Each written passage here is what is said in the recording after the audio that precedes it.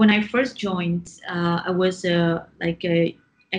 I was a youth activist promoting like youth activism in for the for the development of the youths and the people. Um, so that's when I first met my colleagues from Chin Human Rights Organization. They told me that they are about to open an office in Myanmar. At that time, they were based in Chiang Mai, and they asked if I was interested. And I was so excited because I knew that Chin Human Rights Organization was doing very important work for the Chin people, but I didn't know in detail. And I wanted to explore more, and I wanted to learn more, and also to contribute whatever I can. So I joined.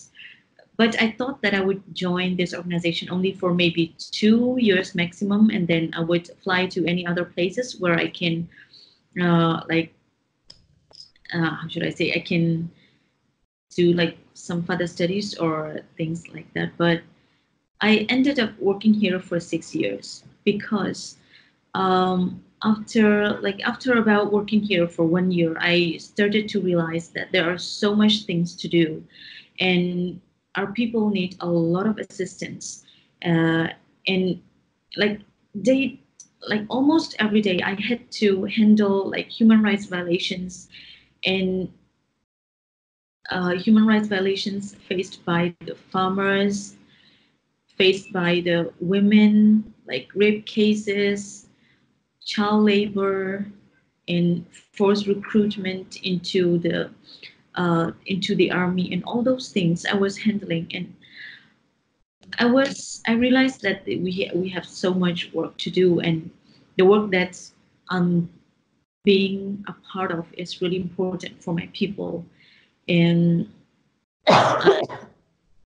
I grew a like bigger passion for doing the same work that I've been doing, and to continue working for people and for to promote human rights. That's how I ended up here working for 6 years. I can still see how long I will go, and I can see myself working, doing the same work for so many more years. Yes, to be honest, some like after 3 or 4 years, I was thinking that that was too much for me. There were times that I myself was also traumatized after like having documentation sessions, after interviewing the human rights violations victims. I myself was like, how should I say, traumatized, and but and also sometimes there were many times that I didn't have any like weekend. We don't have weekends. We need this based on the human rights situations, violations, and the news. We have to work on weekends. We have to work until like 12 a.m., 2 a.m. sometimes. When we needed to wait until like the villagers are comfortable to speak, it might be like 11 p.m. So there were times when I was feeling like I was really exhausted. But like after getting like some rest, I mean like 1 or 2 days, I'm always like feel energized again to do the same thing. And especially when I hear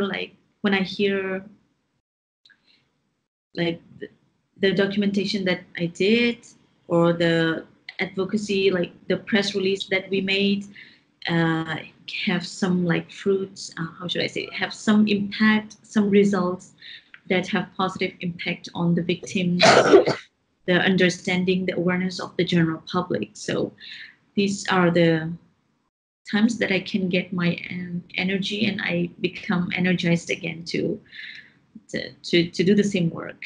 Yes.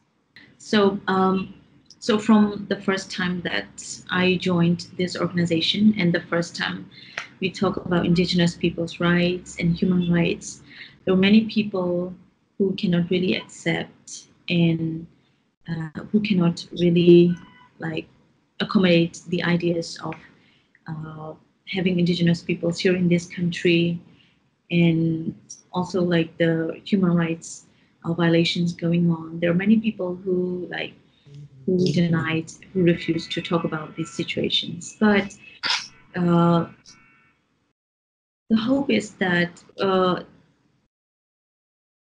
work that I've been doing for like the past 6 years have taught me the lessons that it teach me is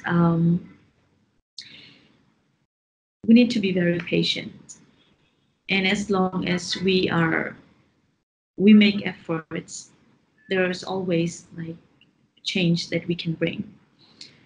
It might not be like immediate, it might not be fast, but things are going towards brighter future. So um, yeah, I have so many reasons why I can be positive, because the work that we're doing, some they have immediate impact, like within 1 day, within 2 days. Some For some we have to wait for several months, and for some things that we do, we have to wait for like many years. And I have my senior colleagues who have been doing this work for more than 20 years, for 24 years, 25 years, and they're not even disappointed.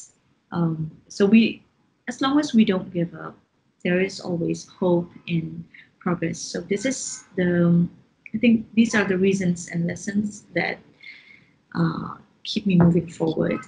Regarding my hopes for the future, um, I envision the future where these indigenous peoples in the country can enjoy their fundamental rights, indigenous peoples' rights fully, um, and the respect. There is like more respect among different groups of indigenous peoples, um, in peaceful and prosperous community that indigenous peoples can create together. These, yeah, these are the hopes that I have. And also there is the peace process, political dialogue that is going on. So I also put high hopes in that process, and I believe that the dream of like self-determination that we've long been dreaming. Let me tell you about the Chin people. So the Chin people are indigenous peoples who have lived in the present homeland since time immemorial. So we joined what is now the Union of Myanmar in order to gain independence from the British, together with other ethnic counterparts in 1947. So the Chin struggle, I won't call it independence, but the Chin struggle for greater autonomy and federalism began almost immediately after we gained independence in 1948. Um, yeah, today, unfortunately, we still find ourselves struggling for the same ideals that our forefathers fought for through various means, even including armed struggle. So, when the human rights organization was first founded, it was founded in the Indian Burma border, and at that time, we were not able to talk about human rights in the country, inside the country, but things have improved quite a lot. Um, and now we have opened an office in Yangon now. So it's been like 6 years. In 2013, we started opening an office, having an office here, and we moved all our operations from outside the country into Myanmar. So and many other human rights organizations also uh, moved their offices from Thailand to Myanmar uh, to be more actively engaged in the ongoing political reform process. Uh, However, it is quite hard to say that things have improved with the democratization process. Of course, we are at the very early stage in different reform processes, for example, land reform, forestry reforms, and all these things are going on with Many people saying it's still too early to judge. However, when it comes to human rights situation, things are going worse. As we can also see reports. There are armed conflicts going on in many indigenous peoples' territories, with hundreds of thousands of internally displaced people. The pattern might have changed. For example, forced labor, it used to be very like visible, very obvious, and it took place in front of hundreds of people. And now it's taking place, but more secretly and in a more invisible way. Um, but human rights violations in different forms are still going on. Forced disappearances, torture, extrajudicial killings, and criminalizing human rights defenders, among others. Freedom of religion or belief is still being highly violated. Freedom of expression is almost zero. And even on this very same day, we can see this happen in different places in the country. And these are happening with complete impunity.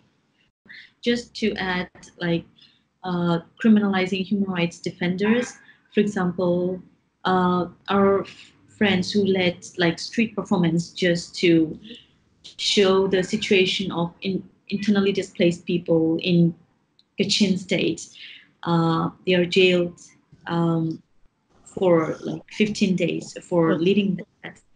And like last year, three of my friends, they were also jailed for speaking up for the internally displaced people who are captured between the fightings.